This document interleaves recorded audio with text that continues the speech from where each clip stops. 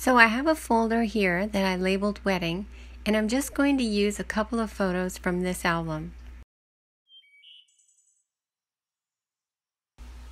Find the photo that you want to use and then click Layers.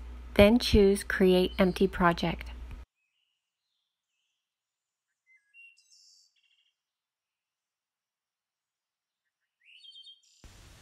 I'm going to create a thank you card that is 7 inches by 5 inches, and I'll name the empty project 7 by 5 thank you card.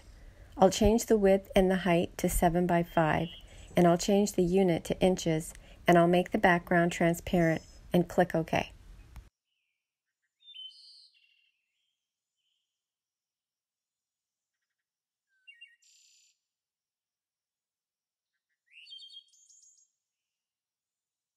Once the project has been created, I'm going to come down to the bottom and click and drag my image over to the Layers column. I'll resize my image so that it fills the canvas and the placement is exactly where I want it to be. Then I'm going to duplicate the layer to create a copy. Right-click on the layer to duplicate it. With my new layer copy highlighted, I'm going to come over to the Gradient tool.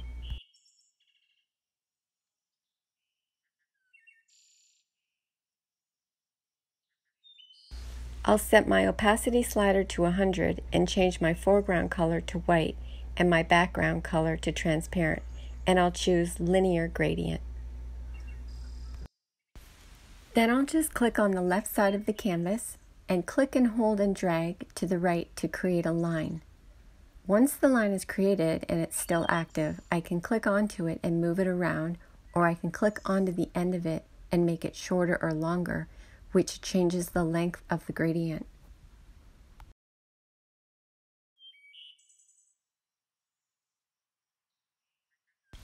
I can also change the blending mode, but I'm going to leave the blending mode on normal.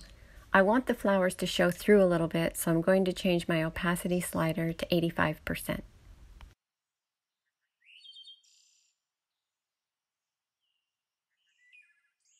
Once I click onto any layer, the gradient will no longer be active, so the changes I've made are final. The only way to undo it would be to choose the Undo button at the top and start over, but I'm going to keep this selection. Now I'm going to add some text which I've already created and saved as an Express template. So I'll come up to the top left to add a new layer, and then I'm going to add an Express template. I'll click onto my creations and double-click the template that I created earlier called Wedding Thank You.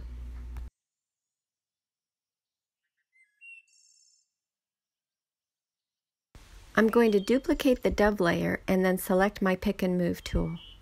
Then I'll click onto the duplicate dove layer and resize it and make it bigger.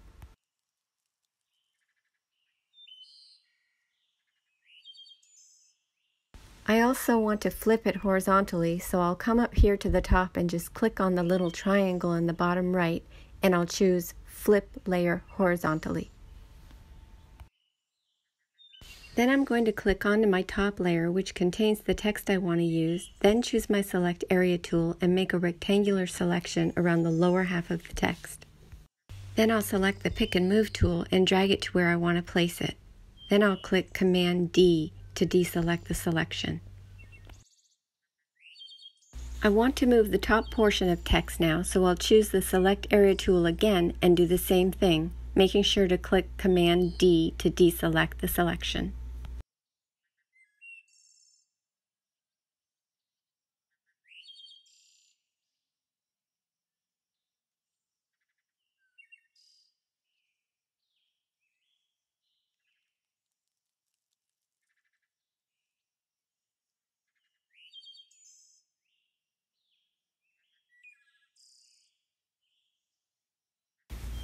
I'm just going to resize the text one last time.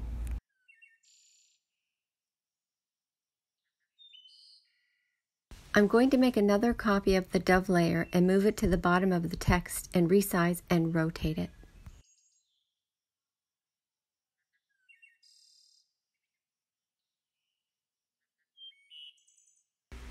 I'm also going to move it down a little bit.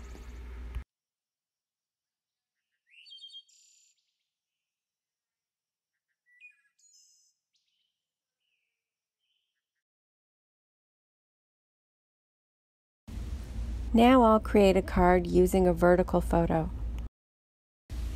I'll turn off both layers of my original image and then click and drag the vertical image that I want to use, and I'm just going to place it underneath the dove layer.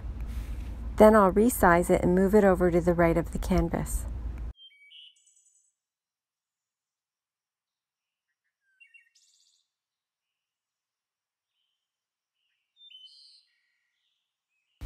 This time, instead of adding a gradient, I'm going to make a selection based on the background of the image and create a new background out of it.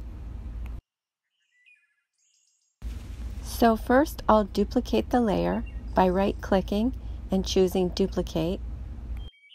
Now I'll right-click the layer and rename it to Image Copy.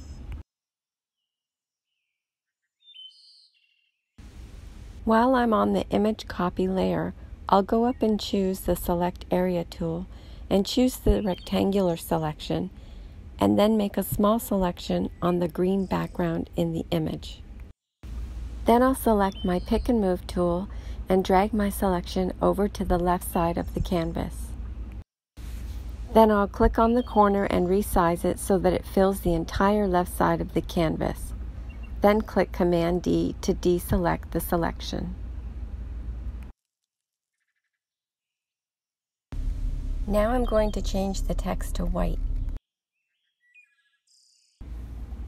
I'll click onto my top text layer, and then I'll select the Add New Layer icon and choose Add Solid Color Layer.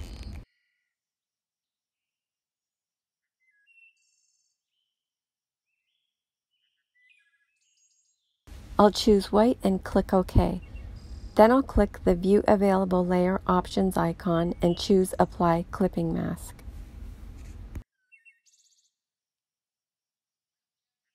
Now I'll save the file, and I can choose which type of extension to save it as. If I choose the PHI extension, the file will be saved along with all the layers. So I went ahead and saved it as both a PHI and a PNG file. If you'd like to download the overlays that I used in this tutorial, I'll include a link down below. Thanks for watching.